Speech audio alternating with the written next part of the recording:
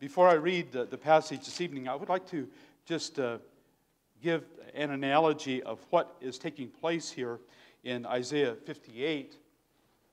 Years ago, the cars used to have a bench seat, and when young couples were first married, of course, the wife would sit very close to her husband, and along about the time when, say, this particular couple was in their middle ages, or they were middle-aged, the wife noted that she was sitting right next to the door on the opposite side. And she looks over to her husband and she said, "Honey, do you remember how it used to be with us? How we used to sit so close to each other?" And he said, "Yes, I remember that well." But he said, "I didn't move." And the analogy here is the very same thing. Israel is crying out to God. Why aren't things the way they used to be? Because Isaiah prophesied during the time of Hezekiah, and Hezekiah was one of the great prophets during the time of Hezekiah's reign. And what I want us to note is it wasn't God that changed here. They're crying out because of the misery that they're in because of their sin. God didn't change. It was the people of Israel. And when they come to realize it was their issue, their need to change, then the Lord brought them the spiritual blessings that they so desired. I'm going to read this passage, and I would just like to highlight some points here in regards to the spiritual light for those in darkness. We are living in dark times, and we need to focus upon God's sending forth spiritual light, spiritual awakening, a reformation. We are in that time, and may God give us a burden for that. And I'm glad to see that you have that burden here at Grace Orthodox Presbyterian Church. Beginning in verse 1, I'm going to read this chapter, and I would like to point out some things for us to note. Cry aloud, spare not. Lift up thy voice like a trumpet, and show my people their transgression, and the house of Jacob their sins. Yet they seek me daily, and delight to know my ways, as a nation that did righteousness, and forsook not the ordinance of their God. They ask of me the ordinance of justice. They take delight in approaching to God. Wherefore have we fasted, say they. This is what they're saying to God. We have fasted, and thou seest not. Wherefore have we afflicted our soul, and thou takest no knowledge? Behold, in the day of your fast, ye find pleasure and exact all of your labors. Behold, ye fast for strife and debate, and to smite with the fist of wickedness. Ye shall not fast as ye do this day, to make your voice to be heard on high. Is it such a fast that I have chosen, a day for a man to afflict his soul? Is it to bow down his head as a bulrush, and to spread sackcloth and ashes under him? Wilt thou call this a fast, and an acceptable day to the Lord? Is not this the fast that I have chosen? To loose the bands of wickedness, to undo the heavy burdens, and to let the oppressed go free, and that she break every yoke? Is it not to deal thy bread to the hungry, and that thou bring the poor that are cast out to thy house? When thou seest the naked, that thou cover him, and that thou hide not thyself from thine own flesh. Then shall thy light break forth as the morning, and thine health shall spring forth speedily, and thy righteousness shall go before thee. The glory of the Lord shall be thy reward. Then shalt thou call, and the Lord shall answer. Thou shalt cry, and he shall say, Here I am. If thou take away from the midst of thee the yoke, the putting forth of the finger, and speaking vanity, and if thou draw out thy soul to the hungry, and satisfy the afflicted soul, then shall thy light rise in obscurity, and thy darkness be as the noonday.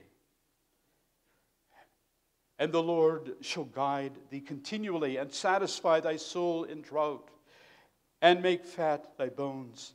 And thou shalt be like a watered garden, and like a spring of water, whose waters fail not. And they that shall be of thee shall build the old waste places. Thou shalt rise up the foundations of many generations. And thou shalt be called the repairer of the breach, the restorer of paths to dwell in.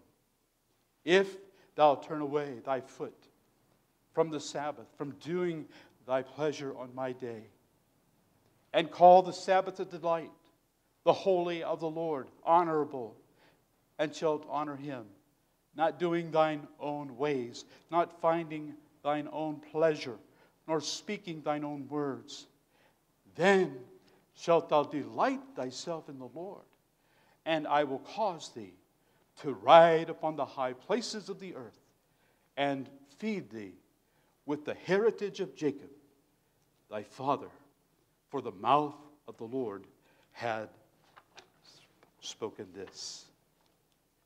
And so, beloved of God, what we have before us here is, first of all, in these first 3 verses, I would like for us to note the cause of Israel's spiritually dark days.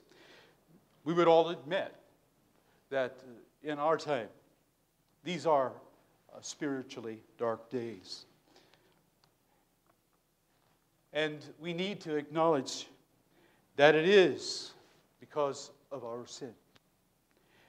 And that is exactly what the prophet tells the children of Israel in verses 1 through 3. Notice that it is Isaiah the prophet. It is the work of the evangelist. It is the work of the preacher to warn the people of God when they are out of the way. Just this weekend, I had a member that said, I won't be at church, which will be today. I got to go work. And I asked him, I said, what does the Bible say? What does the fourth commandment say? And does it not say that you are not to work on the Sabbath day? And he acknowledged that what I told him was the truth, though it was hard for him to swallow. And he said, I'll be at church. And he was at church today. We need to stand up and we need to talk to the people that are out of the way and to point them in the right way, in a loving way, that they may not stir up the wrath of God. As we see in the latter two verses, particularly, the breaching of the Sabbath day was one of the causes for the darkness that had come upon the land. Today, this generation knows very little about keeping of the Sabbath. And it is something that we need to proclaim, especially to God's covenant people, that we are bound to God's law as a standard of righteousness, and to obey out of a heart, not to merit God's grace, but out of a heart of thankfulness for our redemption. There are consequences for our actions. Sinful actions will bring about evil consequences. And sometimes it may last for generations, those consequences. So it's so very important that we know what the Word of God says and that we follow the Word of God. So the cause of spiritual darkness is not God's fault. It's man's sin. And it is important that those who especially minister the Word to cry out. And it's not something that is to be done in a corner. This is something that is to be done publicly, to cry aloud to the people like a trumpet and show the people, that is, the people of God, their transgressions, and the house of Jacob, their sins. Now, because of our sinful nature, we oftentimes do not see our own face, and we need the mirror of Scripture to show us wherein we have sinned. We have David, this holy man David, who had committed the sin with Bathsheba, and for some time he was able to keep it a secret. And then the prophet of the Lord came to him and pointed out to him his transgression. And God gave him repentance of that sin. And we have recorded in Psalm 51 that prayer of repentance for his sins. So the Word of God needs to be proclaimed to the people of God so that they see their sins and they see the need of repenting of those sins.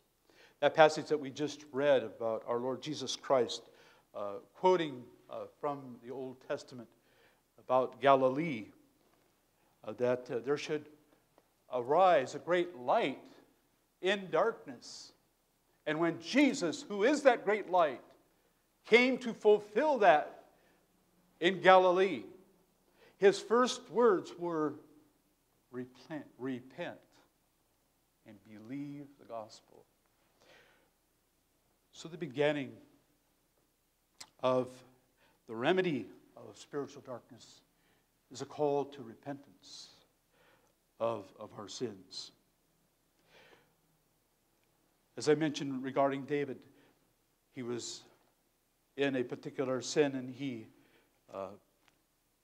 was able to put it in another compartment and not to think about it and to just move on with his life. No doubt he continued on his worship of the Lord. And as the people here in Israel, they were fasting.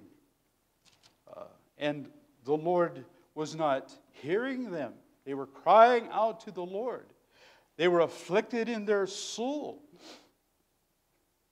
And they were asking the question, Lord, why are you not hearing us?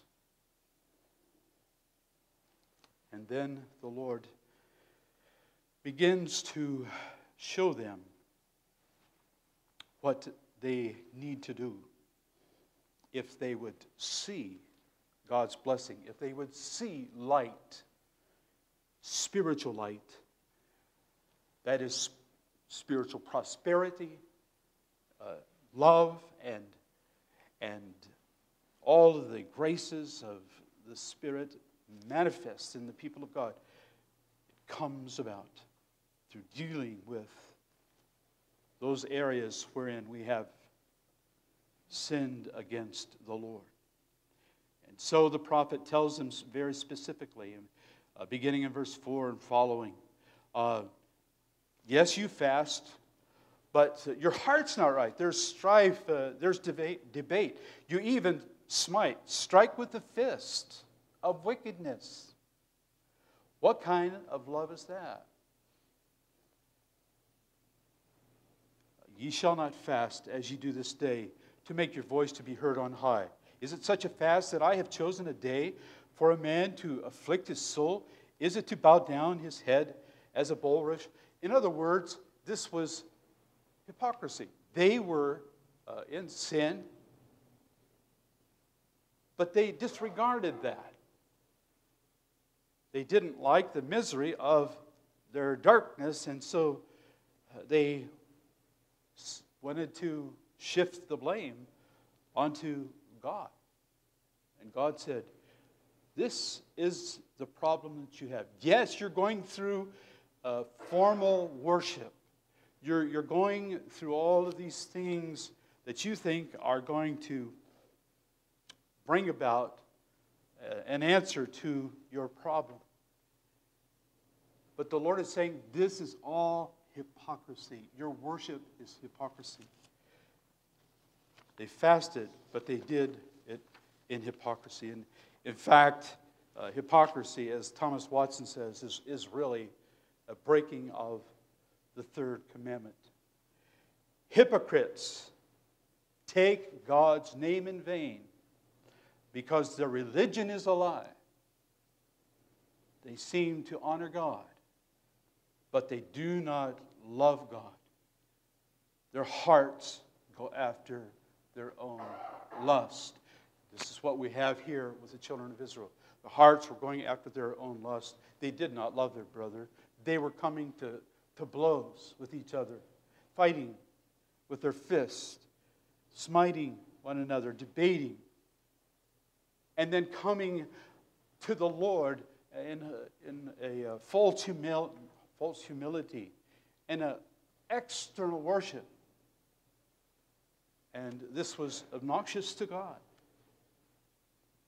They were guilty not only of breaking the first table and the third commandment, particularly in their hypocrisy, but they were also guilty of, in violation of the second table of the law. That is, their attitude and their conduct toward their brother, as we were reading there.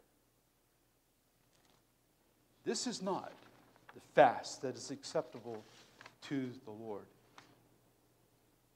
In spite of Israel's sins, God reveals to them the remedy.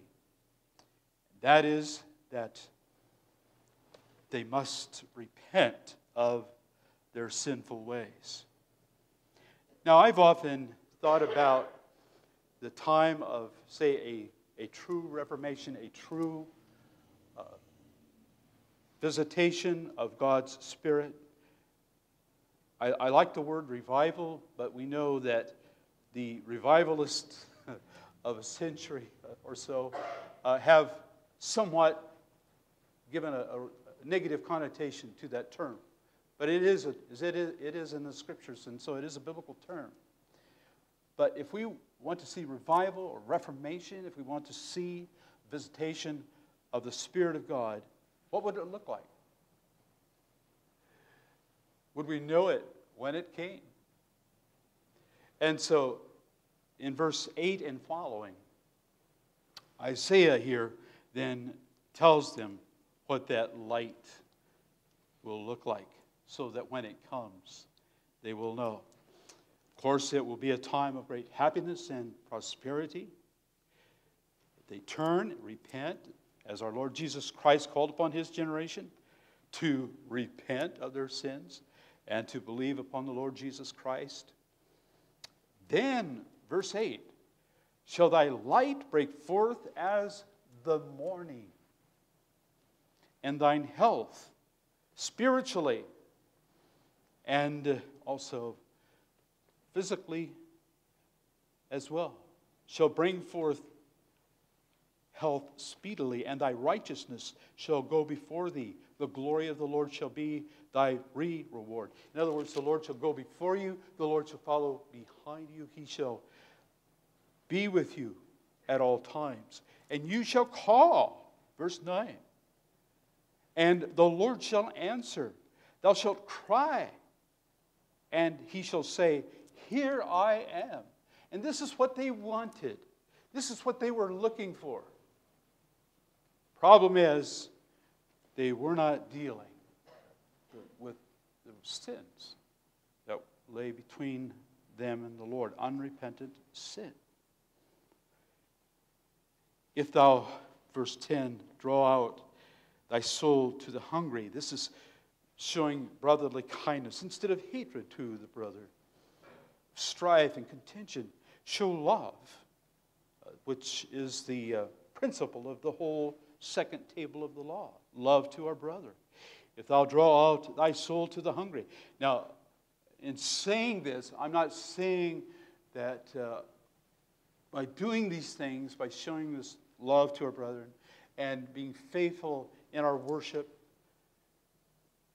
and keeping of the commandments regarding the first table of the law, that we're meriting this bringing in of light. All of this is of grace. But God works through means. He works through repentance. And when there is truly broken and contrite hearts, then we will see that spiritual light shine as the noonday light. And that's what I pray for. God would bring in our generation. I have no doubt that in God's providence, he will bring that great visitation upon the nations. But we, in our own generation, need to pray that the Lord would give us a taste, even a foretaste of that light that he speaks of here. If thou draw out thy soul to the hungry and satisfy the afflicted soul, then shall thy light rise in obscurity, and thy darkness shall be as noonday. And the Lord shall guide thee continually, and satisfy thy soul in drought, and make fat thy bones. And thou shalt be like a watered garden. Oftentimes, the chief blessings in a time of visitation of God's Spirit are the spiritual blessings. The grace of love and of mercy and of joy and happiness. These are evidences of the presence of the Lord, giving us that spiritual light. But also, when the Lord visits his people, he often gives temporal prosperity as well. Not that we would seek that, but oftentimes we see where the people of God came to repentance before the Lord, that the Lord sent great prosperity. You know how it was with King Hezekiah. King Hezekiah, talk about inheriting a mess. King Hezekiah inherited the mess of his father, Ahaz. And he had actually, Ahaz, his father, King Ahaz, in Judah, had actually boarded over the temple. And within 1 month after becoming the king, after Ahaz passed on, he had the temple opened up and ready for operation within a month.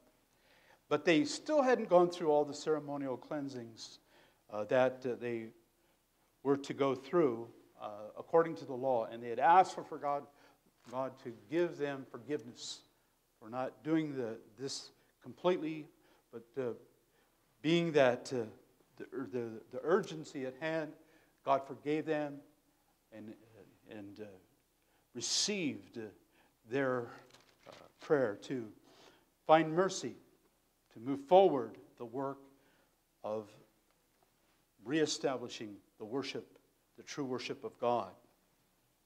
And we see some of the happiest days in Judah were under King Hezekiah's reign. And God mightily blessed King Hezekiah. And along with that primarily came the spiritual blessings. They were able to come into the temple as they were not before under King Ahaz. Under Hezekiah, they were able to restore the true worship of God. And spiritual blessings, you read about that in the Chronicles. Spiritual blessings were just flowing out to the king and to the people of Judah. Temporal blessings as well. And so the Lord pours out His blessings when He sends forth His light. But primarily, the focus is the glorifying of God. The people living for the glory of God and caring more for anything else than this world, but to further the kingdom of God. They shall be of thee that shall build the old waste places. It's sad. You can go to some of the old buildings that were church buildings, I'm told, in Holland, that are now theaters because there's a lack of attendance, people going into the church to worship. And should God visit that place, I would pray that those church buildings would be reconverted back to a place of worship. And we see that when God visits His people here, a promise is given in verse 12. Building the old waste places, rebuilding that worship of God in its purity. Thou shalt raise up the foundations of many generations, and thou shalt be called the repairer of the breach. The breach that was made by the people's sin before God, and the consequences of that breach had been repaired by the generation that truly repented. I know we're very familiar with that one passage, but it is a key passage to this whole matter of bringing spiritual light in times of darkness. And that is 2 Chronicles 7:14.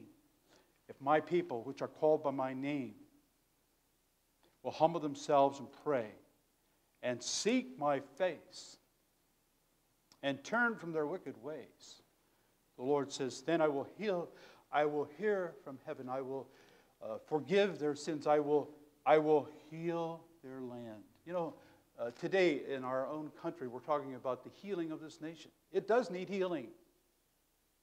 There's a lot of things that are wrong, and they've been wrong for years. The abortions that are going on, we could go on and list the things that are wrong in our nation. And it would be our hope that God would so visit this nation that people would repudiate these things as nauseous, as something that is evil and wicked. Cease their evil ways, and that He would return us to a way of peace and of righteousness. That's what we pray for. And so in verses 8 through 12, we really see what that showing of the light is in darkness. It's finding true happiness and joy in the Lord, loving Him and worshiping Him, and loving our brother and showing kindness. It also is a day when we will see the Sabbath day properly observed. One thing I have always appreciated about the Westminster Standards is the way it is so well articulated as to the keeping of the Sabbath day. Our confessions don't have that explicit, detailed observance of how we are to keep the Lord's Day holy, but I think it's excellent what you have in the Westminster Confession. And that is an important matter. It is an important matter in this generation. And when the Lord sends the light of revival, of reformation, we will see, as we were singing in that hymn, we long to see thy churches full. We'll begin to see the churches filled. We'll begin to see people, instead of working on Sabbath day, we'll begin to see them in the Lord's house. It is of great importance that we remember the Sabbath to keep it holy. In admonishing the young person that I talked with, I reminded him of Isaiah 58 regarding the Sabbath. Verse 13, if thou turn away thy foot from the Sabbath, from doing thine own pleasure. Notice it says, on my holy day. The Sabbath is the Lord's day. It's not our day, it's His day. And even in the Old Testament, He says, this is my day. And Sabbath breaking, I wish I had the quotes before me, but Dr. R.L. Dabney has a very excellent treatment of this matter of the Sabbath. And he said, not keeping of the Sabbath is an inlet to all manner of evil and immorality. When we let down on the Sabbath, culture becomes wicked. And we have seen that happen here in our own land. So we do need to remember the Sabbath day, to keep it holy. And as we do, God brings blessing. And He will honor those who honor His day. Notice it says, not doing your own pleasure. How often the Sabbath day is a day that it is a day of pleasure. Some churches have very early services in the summer so that the people that can get in their boats and go out and have a longer day out on the lake. These things are lawful, but on the Lord's day, it is His day. It is a day that we are to give ourselves to, as Bunyan said, a day of spiritual marketing for the soul. And it's not a day for us to have pleasure, to seek even our own words. Our words should be about heavenly things. They should be about those things that are edifying for and uplifting for our brothers and sisters as we worship together. When you do these things, the promise is, in verse 14, thou shalt delight thyself in the Lord. They were not finding that delight. And that is what they longed for. The Lord is saying here through Isaiah, do this, and you will delight yourself in the Lord. And I will cause thee to ride upon the high places of the earth. That is, they will become a nation that will be a nation of very high reputation in the face of the earth. He will lift up that nation and feed thee with the heritage of Jacob. That is, regarding the promises of God in His Word to Jacob, our spiritual father. For the mouth of the Lord hath spoken it. And so here we see the cause of their darkness. We see the remedy for the darkness. we see what that light is and what God calls for us to do, especially in keeping of His Sabbath. If we would see the spiritual light that we so long for. It is my prayer, and I pray continually for this very thing. God promises here in this passage that He will send spiritual light, and He will dispel spiritual darkness. And it is only the Lord that can do it, and He does it by His grace and grace alone. But we must apply ourselves to the means of prayer. We must apply ourselves, what this chapter is telling us, to the means of having a right heart, wherein we humble ourselves before God and we love Him as we ought, and trust Him in His mercy, trusting in the cross of our Lord Jesus Christ, and having that love as the second table of the Ten Commandments requires, a love toward our brother as well. And so I leave you with this, looking to the cross of the Lord Jesus Christ as the means by which we obtain that light.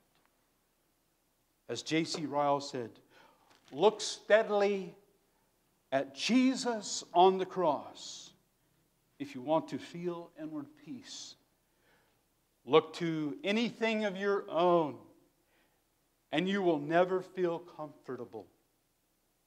Your own life and doings, your own repentance and amendment, your own morality and regularity, your own church going, your own Bible reading and your prayers, your own alms giving and your charities. What are they? They are all but a huge mass of imperfection.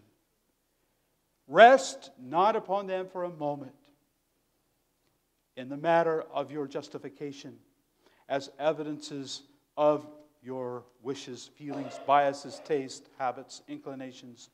They may be useful helps occasionally. On grounds of acceptance with God, they are worthless. That is, anything that we do is worthless rubbish. They cannot give you comfort. They cannot bear the weight of your sins. They cannot stand the searching eye of God. Rest on nothing but Christ crucified and the atonement He made for you on Calvary. This alone is the way to peace. This is the way to the spiritual light that we so desire. Then shall thy light break forth as the morning, thine health shall spring forth speedily, and thy righteousness shall go before thee.